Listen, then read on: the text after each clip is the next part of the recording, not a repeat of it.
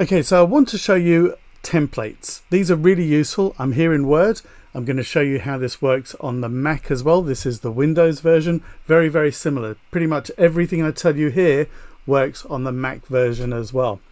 So the great thing about templates is you can put in what you want on there, whatever text, images, styling, formatting, all that kind of thing. And then every time you open it, it's there ready to go the way you wanted it.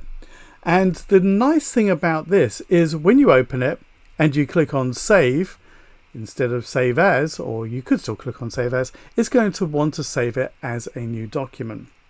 And this is really useful because what I see people doing is they'll have a document such as an invoice, they'll open an existing one, they'll overtype what the data that they've got in there, the content, and then they do save as. And as you probably realize, it's easy to hit save by mistake, and there's also auto save, so it could overwrite that existing document that you've already got, and you don't want to do that. So it's a bit of a fail safe there. And each time you open one, it'll actually create it as a new document. Now, you may not realize this, but this blank document that I've got here is a template. It's just a blank one. And at the top there, it says document 1. If I go to File and go to New and choose blank document, it comes up at the top here as document 2. Now you probably saw that if I go back to File and New, I've got one here called an invoice, and I'm going to show you how to create this document. So I'm going to go to invoice, I click on it, it opens. It's now called it document 3. That helps with the problem of saving and causing a problem with losing it. So I could, any information in there, so I could put in some information such as, let's just put the date in here, and I could fill in the rest. I could call this invoice number 10. So when I go to save now, and I could use my save button at the top here, or I could go into File and Save, and then I can choose where I want it to go. So I'm just going to put it, I'm going to go to this PC, and I've got one down here called invoices. And I'm just going to give this one a name. So let's just call this invoice 10. So let's just at least spell that right. So the good thing is it's now saving it, and it's in there. You can see it's saved up at the top. So this is really handy. So I'm going to show you how to create one. So let's make out that this one here is a document.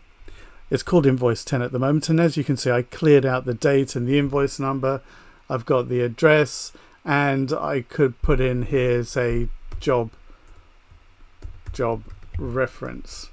Now the good thing is I'm going to save this as a template, and the thing about saving it as a template is that it will go into a particular folder for templates every time. The good thing is you don't need to know where that is. So what I'm going to do is go into File, I'm going to choose Save As, and then over here where you've got the file type and it says Word Document, I'm going to click there, and I'm going to choose Word Template. Now, this is the one that's got .x at the end of it. There is a .m as well. That's if you've got macros in there, and macros are something else again, but you would need to save it as that one. You can see there is the older format. You shouldn't really have to worry about that. I'm going to go to the Word template here. That's the latest version, and it is going to save it into that folder. Now, I just want to change the file name here. I'm going to give it a new name. I'm going to do this as 2020. I'm going to click on Save. Let's just close that.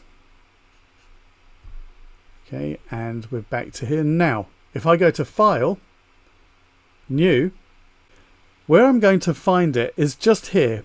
These are the recently used ones at the top. Underneath here, you'll see it's got Office, and it's got another one that says Personal. And under Personal, you'll see the one that I've just created. So all I've got to do is click on it to open it, and it's ready to go. The good news is, if I hit Save, I'm not accidentally going to overwrite it because it's going to prompt me to fill that in. Let's just click on Cancel for that. So you've got a template, and you want to be able to make changes to it.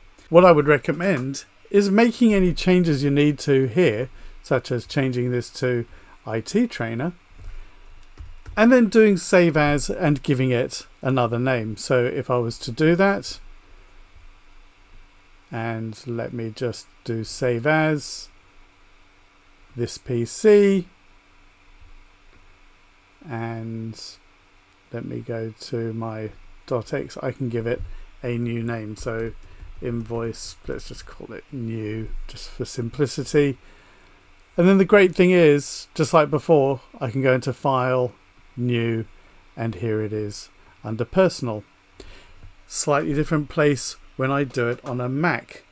Let's have a look at that on a Mac now. So here I am on the Mac now, and you can see it looks slightly different, but I'm now just going to open up that same invoice that I had before. So all I need to do is go into File and choose New from Templates. You can see a whole load of templates here, and you could explore these. These are all ones provided by Microsoft, and if you were looking on the Windows one, you would have seen similar ones there, if not exactly the same. The difference is up here at the top where it says Featured, next to it is Personal, and that's where you will find your templates. And by the way, you can have a number of templates here, as many as you need really to do your work.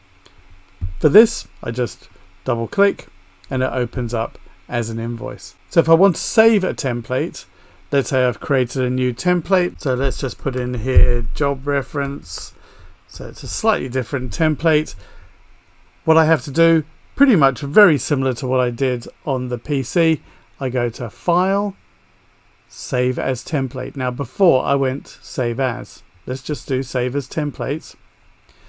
Again, it will put it in the same place as all the other templates. It automatically does that. You don't have to worry about choosing your template space for that. And there it is, Invoice 2020. Let's just hit Save. If I go back to my file and choose New from Template, and you'll see it's now got the two different templates there. So one interesting thing is if I do have a template on a Mac or on Windows, I can copy it into that template folder on another machine and it will work there just as well. So that's how you can use templates. It's going to save you time, and it's also going to save you the possibility of overwriting existing files if what you're doing is opening up a file that already looks similar, making a change and then going to save as, but accidentally hitting save or the autosave overwriting it. Thanks for watching. If you like this, I've got plenty more videos on my YouTube channel. If you like it, please like, share and subscribe. Thanks for watching.